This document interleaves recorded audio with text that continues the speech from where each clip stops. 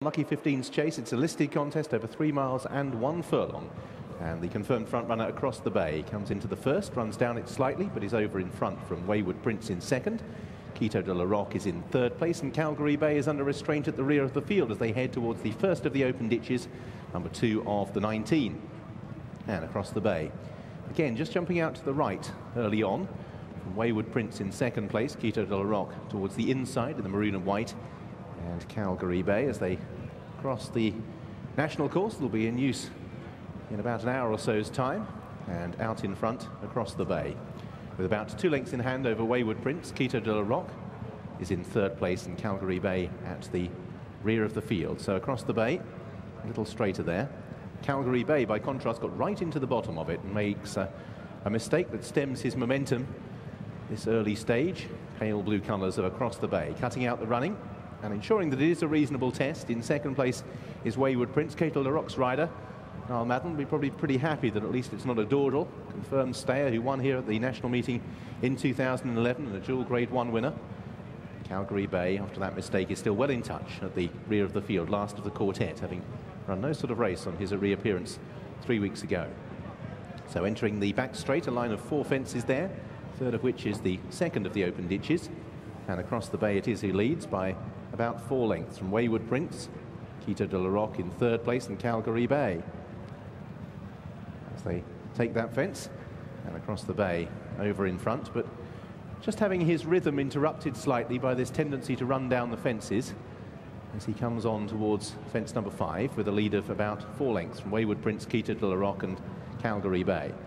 Across the Bay, ridden into it, puts in an extra stride, is cautious but safe. But again, it's not allowing him to break clear of his field, and a reminder administered from Jason Maguire. Say the leader just not helping himself really by a couple of cautious leaps, and when he sees a stride, he's tending to jump out to the right, as he did so there, but still has the lead as they race towards the fence that'll mark the end of the jumping in the back straight for the first time. Across the Bay out towards the middle of the course, but he's straighter there from in second Wayward Prince. Quito de la Roque just put in an extra stride in third place.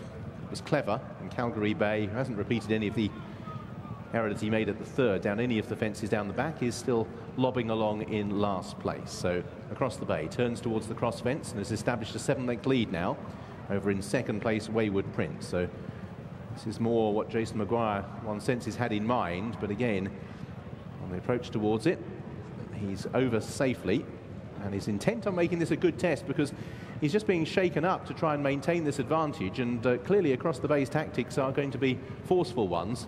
He's about 10 lengths clear or so from Wayward Prince in second, and lower in the saddle there, Jason Maguire seems intent on ensuring that he tries to remain clear of his field. See if his jumping will be straight and true up the home straight as they approach fence number 9. Across the Bay, again, just a little slow into it. And again, Calgary Bay, not for the first time, just got into the bottom of it. Get a little bit of a brush, but out in front, Across the Bay, hasn't managed to get any further clear. If anything, Wayward Prince is closer. They take another ditch.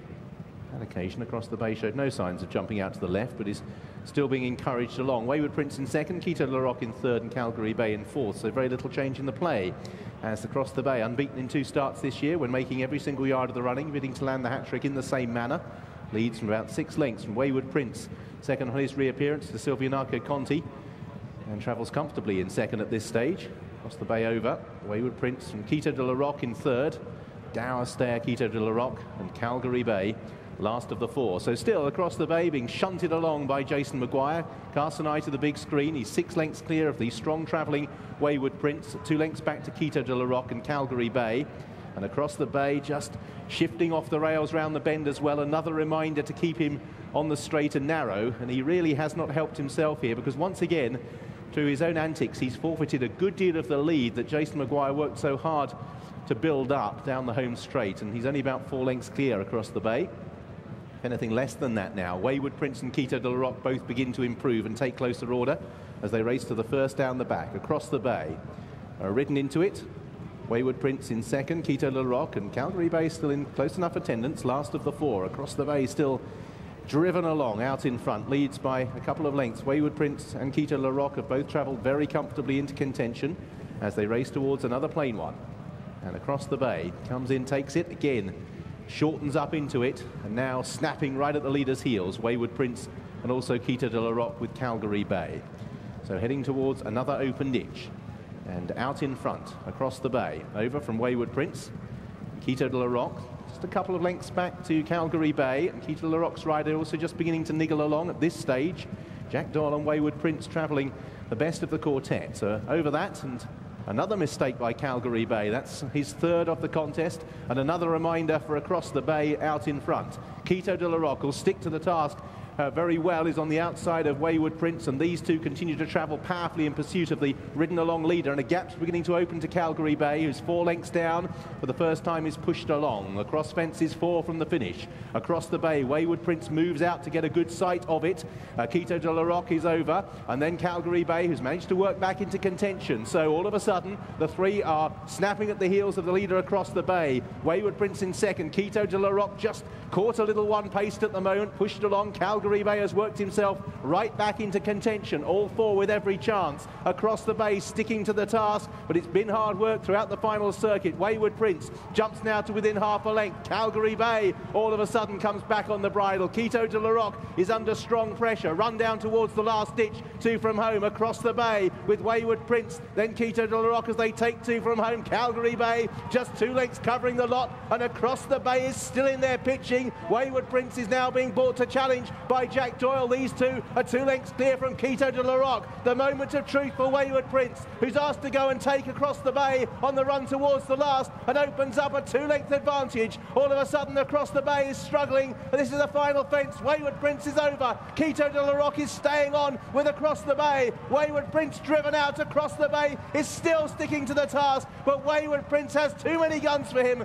and will pay a compliment to Silvia Narco Conti and also to Hilary Parrott as Jack Doyle guides him to success from across the bay in second, Quito de la Roque in third, and eventually Calgary Bay crosses the line, a weary last of 4.